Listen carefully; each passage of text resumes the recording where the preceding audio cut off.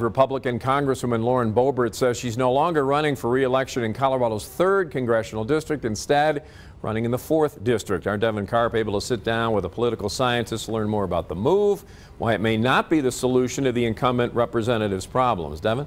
Yeah, Rob, Representative Boebert faced a tough race last year against Democrat Adam Frisch, winning her District 3 congressional seat by just 546 votes.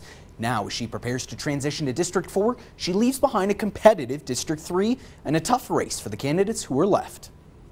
Today, I am announcing my candidacy for the 2024 Republican nomination to represent Colorado's 4th Congressional District. Congresswoman Lauren Boebert took to her Facebook page last night to announce she was leaving the race in Colorado's 3rd Congressional District, a move that's not surprising to political scientist Josh Dunn. She was going to lose, so she's just trying to salvage her political career at this point. Dunn, a former UCCS professor, says Boebert's 546-vote win against Democrat Adam Frisch in 2022 was a smaller margin than expected for a Republican-leaning district. You look at the 2022 race, she barely won in that.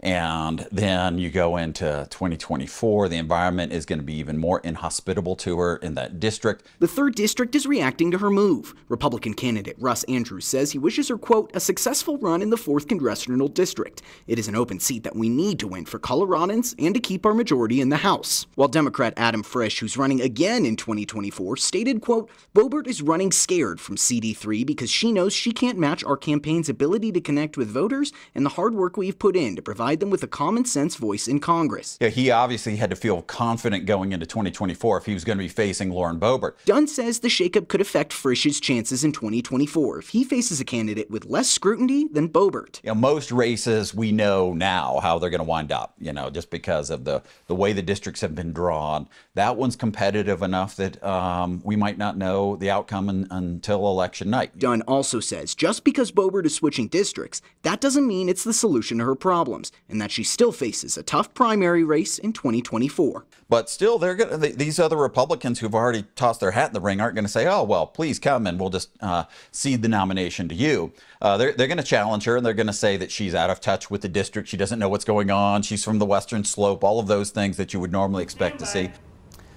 Now, Boebert is allowed to switch districts as long as she's a resident of Colorado, and she says that she will move to the 4th District at some point in time.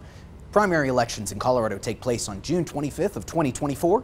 The 2024 election is on November 5th. We have reactions from the Pueblo County Republican and Democratic parties on KOAA.com.